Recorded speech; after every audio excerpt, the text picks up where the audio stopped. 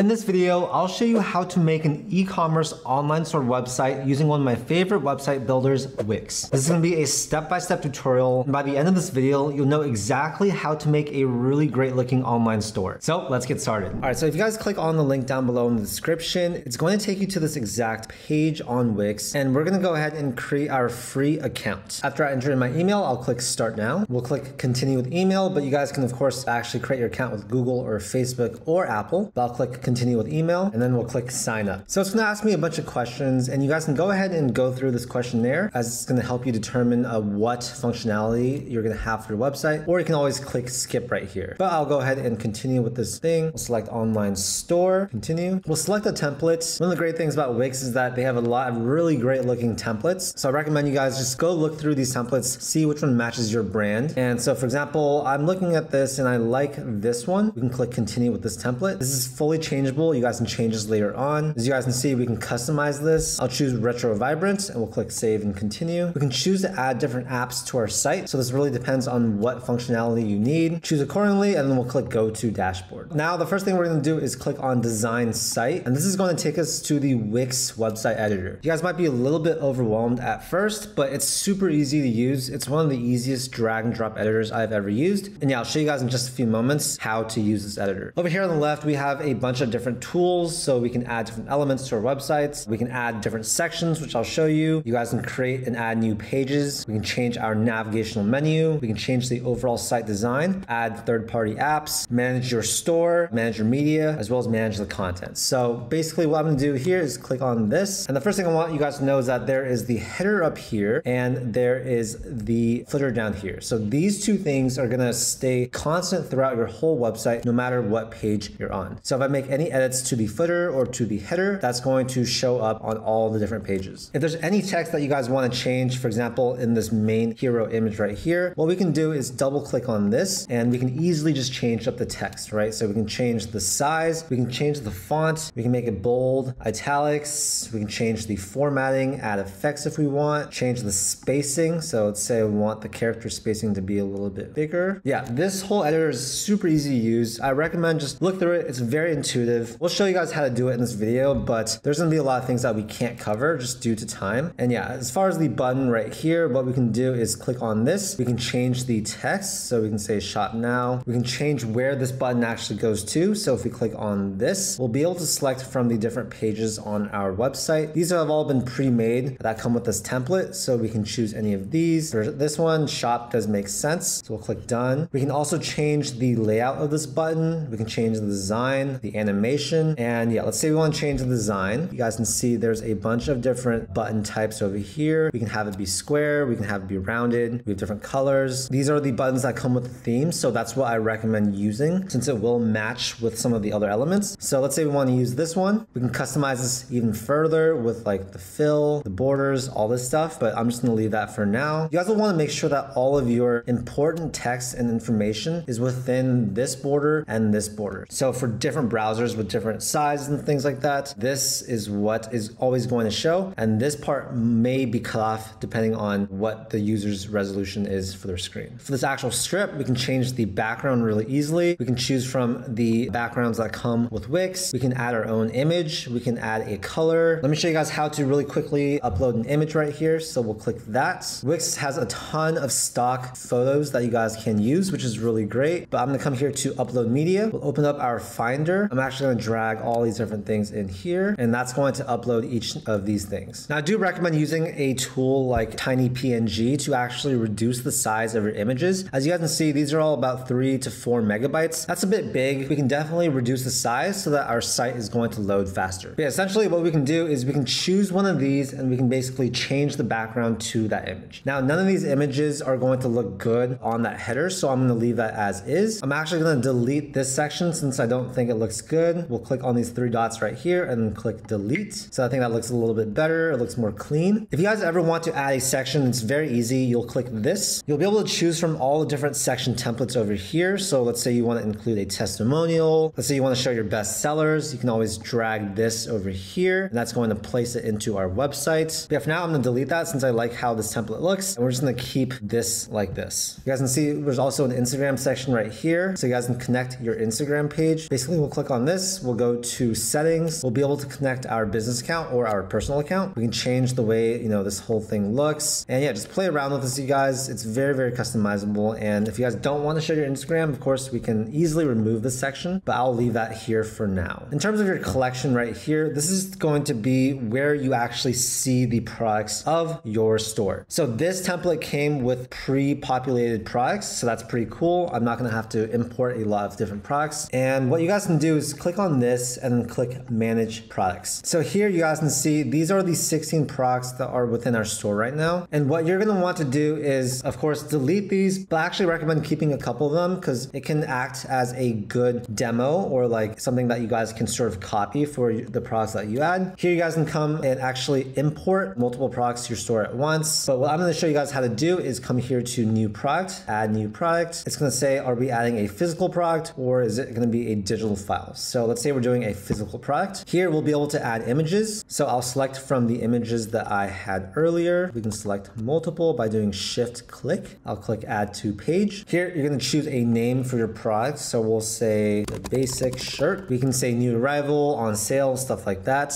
I'm gonna leave that blank for now. Here's where we're gonna create a description. I do recommend doing a bullet point. You wanna be as descriptive as possible and really sell the clothes. This isn't a copywriting course, so I won't go into how you guys can create a good description, but make sure that is definitely good. Here we'll select a price. So let's say $20. We can check this if we wanna say it's on sale. So we can put a percent discount. Let's say 10%. That means the final sale price will be $18. Here you can actually put in the cost of goods if you want to be able to calculate the profit margin. This is all in the back end, so it's just for you to see what your profits are. So I'm just gonna leave that blank. Here you can add your product options, right? So likely if you're selling clothes, you'll have different sizes, you'll have different colors. So I'll show you quickly how to do that. Plus add options. We'll do size. We'll select, so it's pre-populated, small, large, medium. Okay, good. We can add another option. So we can do color, right? Color, let's say blue, white, add. So now we're gonna have our different variants of each item. We can also change the pricing for different sizes and different colors if you want, but we'll keep that all the same for now. You guys will see these are all the variants. So we have 2 and 2, so that's 4. We can add this to a collection. So let's say this is going into our new arrivals. We can always create a new category as well, but let's click new arrivals. Here you can change the SEO settings. This is all optional. And then what we'll do is click save. Cool, so now we've added a product to our store and you guys can see it right here. All right, so now I'm gonna close out of this. Coming back to our home page, what we can do is actually choose category. So right now, as you can see, we are showing the special edition category. We can also choose to show new arrivals instead. And of course, the image that we just put is going to show up there. Of course, it doesn't really match the other images. So I do recommend, making sure all your images are the same ratio and same size. If you guys come here and click settings, we can come here, we can show what we want to actually list. So we can move the product name, the price, the ribbon. It's a bunch of stuff. I recommend just looking through this. I'm not gonna go over this completely, but yeah, we can change the sizing, you guys. We can change the spacing, the text, the design, all this stuff. So I think this looks pretty good. Another thing I wanna show you guys quickly is here, the pages and menu button. What we can basically do here is change the order of what we see on the menu. We can hide and remove pages. We can add pages. So if I click on that, we can create a new page. Let's say we want to do like an about page. So we can click on this. It's going to add this page. We can rename it right here. So we can say about the team, done. Let's move this down here maybe. And then if we want to edit the site or this page, we can come here, of course, change up all the text, add different sections if we want, change up these images and all that stuff. But yeah, the thing with making a website is that you're going to be tempted to really try and customize the website. I recommend not trying to customize it too much. Don't try to make it perfect, okay? These templates are professionally designed. They are designed to look good on both desktop as well as mobile. So if you mess it up too much, it might change how it looks. And also don't spend too much of your time trying to customize your website. Rather focus on the actual marketing of your company and of your brand, because as a business owner, there's a lot more important things that you guys should be doing. It's important to make sure you guys see what your website looks like on mobile, because probably half of your traffic will be from mobile at least. So if you want to come up here, click switch to mobile, that's going to show you what the page looks like. And if we don't change the design too much, it should look really good. So I can scroll through here. We can make changes on the mobile view only, which is pretty cool. And yeah, this looks really great. And yeah, once your website looks like it's good, you guys can either preview it or you can click publish right here. So now the next thing we're going to do is come here to my business. And there's definitely some things you guys need to do before you can start selling. Okay, so the first thing we're going to do is define define our shipping regions. So we're gonna set up shipping by clicking on that. You guys can use their interactive guide, but I'm just gonna show you guys how to do it really quickly. I'm in the United States, so basically we have domestic shipping to the US. I recommend just doing free shipping to make it easier, but if you want to edit any of these, you guys can click edit. We can add destinations right here. We can select how the shipping is calculated. So of course, if we're doing free shipping, we'll select that. You guys can also calculate by weight, flat rate, other stuff. So it's really up to you guys. We can put our estimated delivery time if you want. And since it's free, it's gonna be set at 0. You can also add other delivery options like local delivery or pickup. But for most stores, I think you're only going to have this. So we'll click save. If you do want to ship internationally, you guys can also play around with that.